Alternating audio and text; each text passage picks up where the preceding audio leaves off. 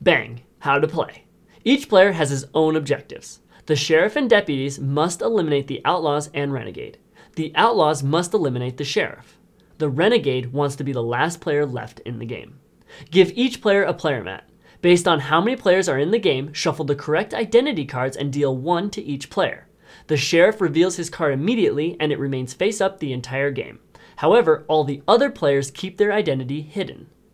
With 4 players, 1 sheriff, 1 renegade, 2 outlaws. 5 players is 1 sheriff, 1 renegade, 2 outlaws, 1 deputy. 6 players is 1 sheriff, 1 renegade, 3 outlaws, 1 deputy. 7 players is 1 sheriff, 1 renegade, 3 outlaws, and 2 deputies. Shuffle the character cards and deal 2 to each player, who then pick one of them to keep. The number of bullets on the card determines the max health that player can have. The text at the bottom determines their special ability. Place your character on your game mat and receive bullet tokens based on how many bullets your character has. This is your life. If you are the sheriff, you have 1 additional bullet. When a player loses his last bullet, he is eliminated from the game. Shuffle the playing cards and give each player 1 card for each bullet they have. Place the deck in the center of the table. Bullets represent health. If you see a card with a bullet on it, you know it deals with health. An X with a bullet is called a bang. It takes away health. A plus adds health up to your maximum bullet limit. You do not gain health if it would exceed your character's limit.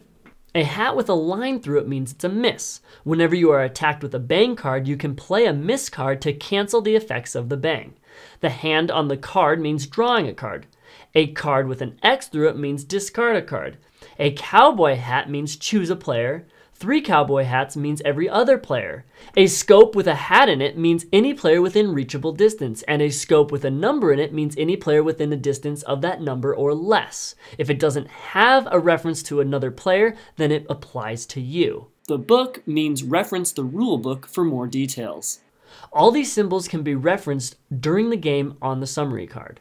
Distance is how many seats away a player is. If a player is sitting next to you, they are 1 away. For each player in between you and that player, increase their distance by 1.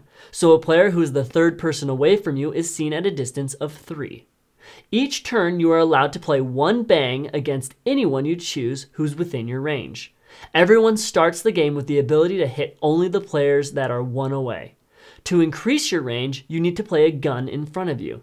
The number on the gun tells you the range you can hit. Remember, a gun increases your range. It doesn't decrease their distance.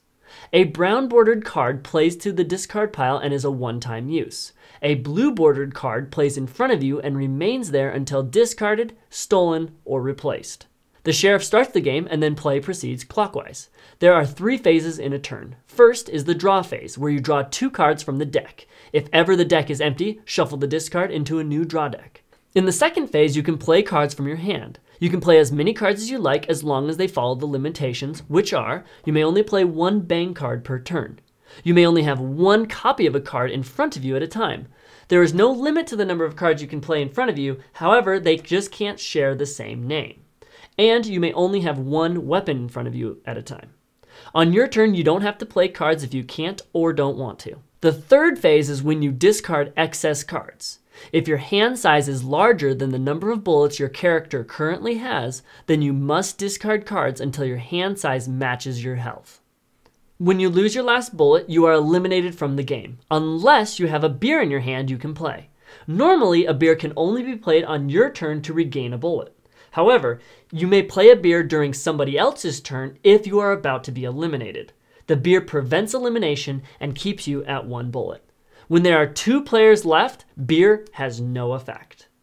When you are eliminated from the game, discard all the cards in your hand and in play in front of you and reveal your identity card to everyone.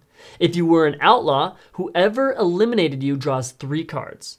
If you were a deputy and the sheriff eliminated you, then the sheriff must discard his hand and all the cards he has in play. The game ends when all the outlaws and renegade are killed or when the sheriff dies. When the sheriff dies, if the renegade is the only one alive, then he wins. Otherwise, the outlaws win. If all the outlaws and renegade die, then the sheriff and the deputies win. There are a few cards worth noting their special effects. Flipping cards. The barrel, jail, and dynamite have an equal symbol. This means that you discard the top card of the draw deck without taking its effect, and you look in the corner at the number and suit. If it matches the requirement on your card, it activates. Otherwise, it doesn't. The barrel triggers whenever a player shoots at you. You flip over the top card. If it matches the suit, it counts as a miss and you don't take damage. If it doesn't match, you may still play a miss card from your hand. Either way, the barrel isn't discarded but helps you each time. Jail makes a player have a chance of losing their turn. You can play it onto any player regardless of their distance except for the sheriff. If you are in jail at the beginning of your turn, before you draw, flip over the top card. If it matches the symbol, you discard the jail and take your turn as normal. If it doesn't match the symbol, then you discard the jail and skip your turn. Dynamite plays in front of you. At the beginning of your turn, before you draw, discard the top card of the draw deck. If it is a spade 2 through 9, the dynamite blows up and you lose 3 bullets. If you still have health, continue your turn. If it isn't a spade 2 through 9, then pass the dynamite to the next player in clockwise order, and the process continues until it blows up or is discarded. If you're in jail and the dynamite comes to you, solve for the dynamite first, then the jail. If a player is eliminated, the damage is not considered to be caused by any player.